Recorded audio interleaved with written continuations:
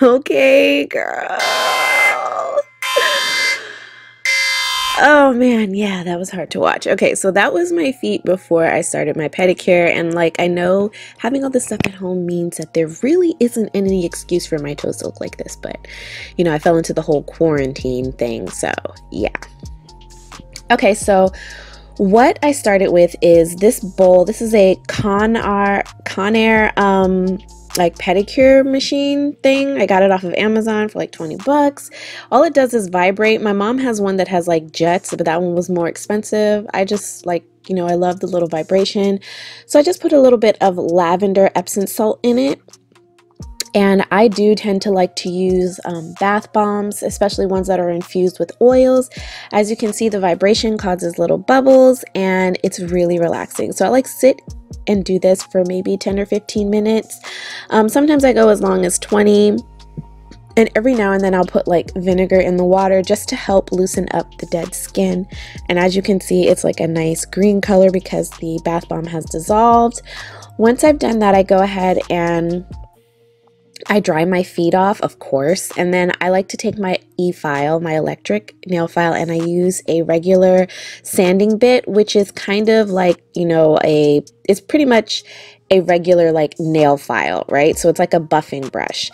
I mean a buffer, right? So it's not super harsh, but even if it is, my toenails are really, really strong. So they're really, really, like they don't break easily. So I'm using this to get rid of my polish that I'm wearing.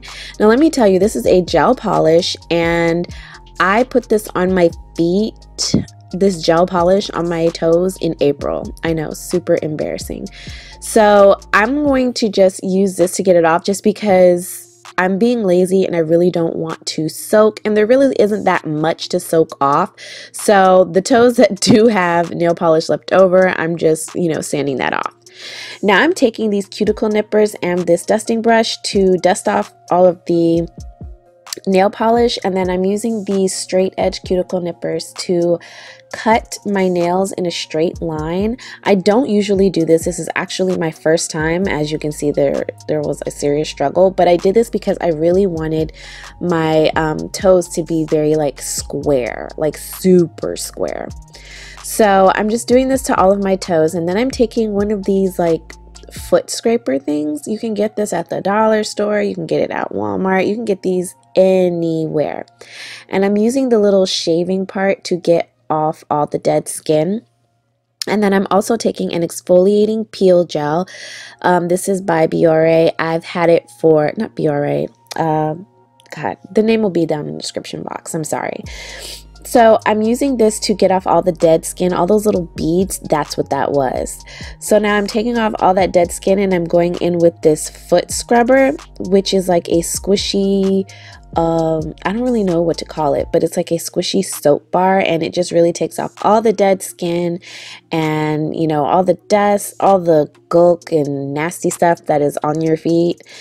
I'm using a little bit of my nail cuticle remover and some foot lotion. So I'm generously applying foot lotion to my feet, and then I'm taking these silicone socks that I got off of Amazon and I'm just sliding my foot in, and the silicone actually just helps to keep the moisture in so it can soak into your feet. As you can see, like you really can't walk around with these, but I'm sure if you put like socks on you could. Look how smooth my skin looks now from the beginning of the video, like oh my gosh.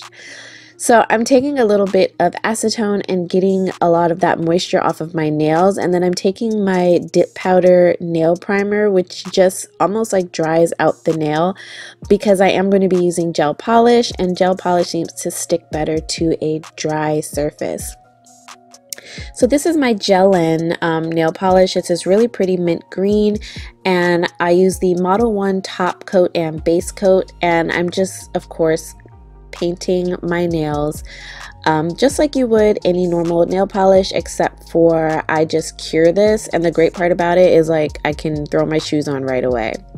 So I wanted to add a little bit of pizzazz, so I'm using these butterfly decals that I got off of Amazon. Of course, all of my nail supplies are from Amazon.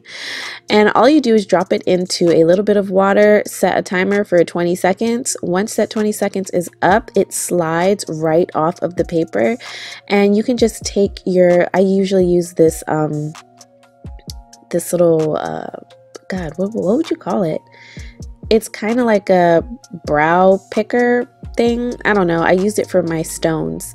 So this is like perfect to just place it. And the great thing about it is you can move it around and it doesn't really disturb your nail polish as long as it's gel polish. I don't know how it would be on regular nail polish, but you can like move it around to get it where you want it, and it just makes your nails like, it takes it up a notch. It just makes it look so professional, so well done. Like, oh my God, girl, look at that detail. Yes.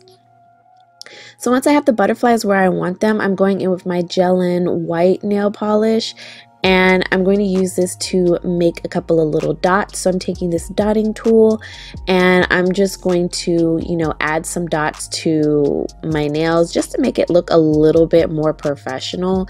So it's not just like two butterflies just sitting there. Once you're done, you add cuticle oils to your toenail cuticles. Yes, your toes do have cuticles. And that's pretty much it. This is probably not the best pedicure video, but this is a realistic pedicure video. I don't shave my toes, so please don't judge me. And I really hope you all enjoyed this video. Please make sure to like, share, subscribe to my channel. And until next time, stay blessed.